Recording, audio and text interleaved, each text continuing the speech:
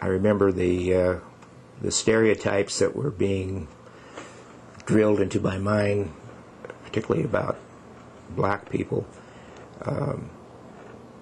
It's so clear to me now. It's so clearly false now.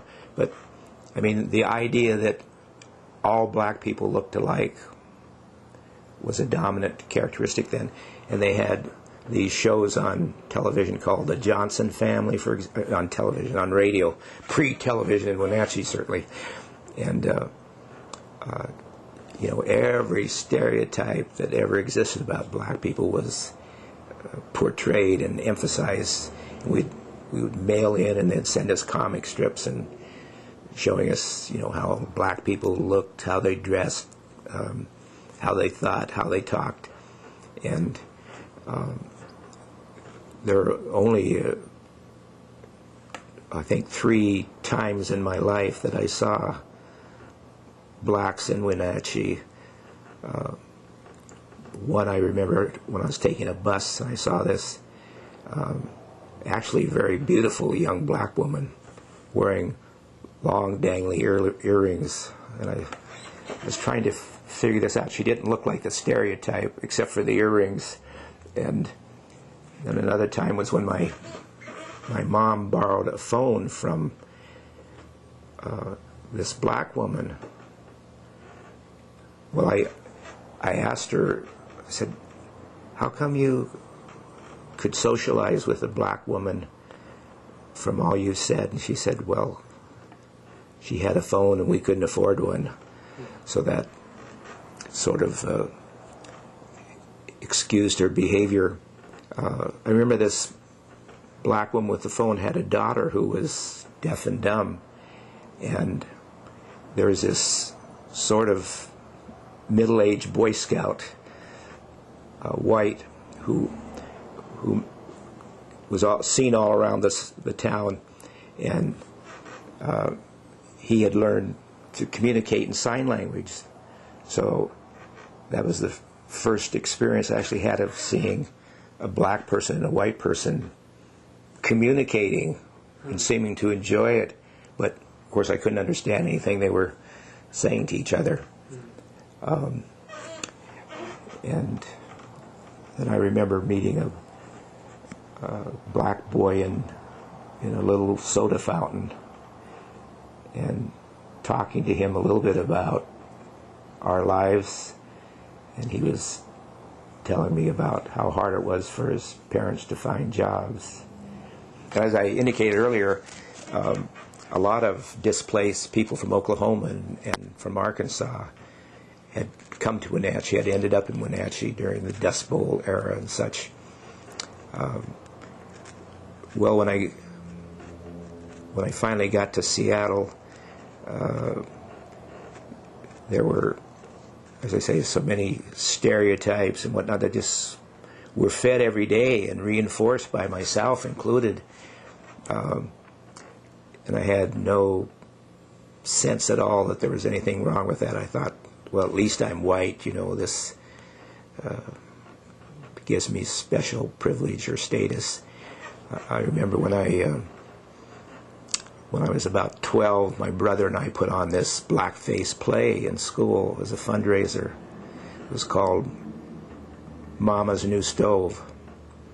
And we both dressed up as stereotyped as we could. I played the wife, and I had, 2 or 3 pillows strapped onto my front and had this long dress. And then my brother, who was quite a bit taller than me, wore whatever, torn jeans and whatnot. And this play was greatly acclaimed. It starts out where I'm saying, "Lay there, you low-down good for not much, know nothing." Well, and then a bunch of stovepipes come onto the stage, and my husband comes rolling in, and it's a big stereotypic argument about how the husband was supposed to have put the stovepipe in or put new stovepipe in and didn't do it, and so his wife's mad at him, and anyway they end up making up, and the last line was, the husband says to the wife is, "Honey, I'm going to buy you an electric stove." Well, that was, and so he said, by the time I was 15 and first had my exposure to a black person on a level of equality, it was quite a shocking experience. Went through a lot of emotional turmoil, a lot of intentional efforts to change my patterns of speech. I mean, using derogatory terms were just the natural thing to do in those days. I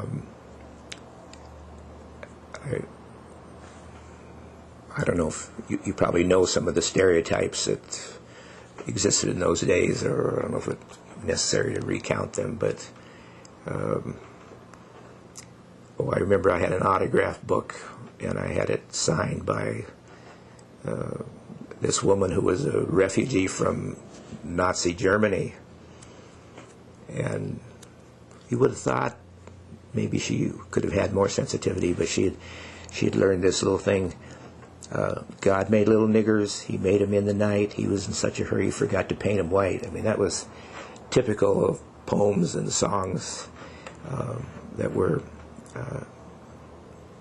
sung at BF Day School, which is just over here a block.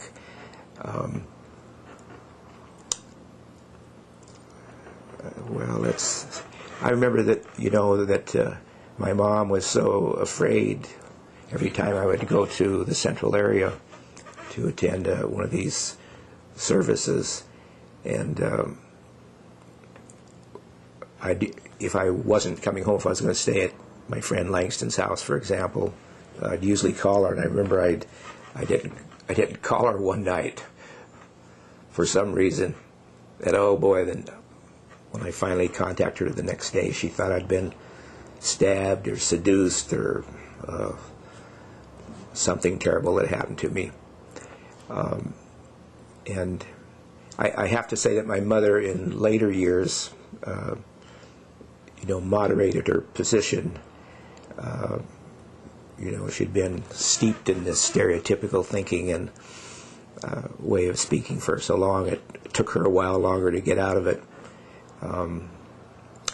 But like one night when I had Langston stay at my house, she wouldn't let him stay in the main part of the house.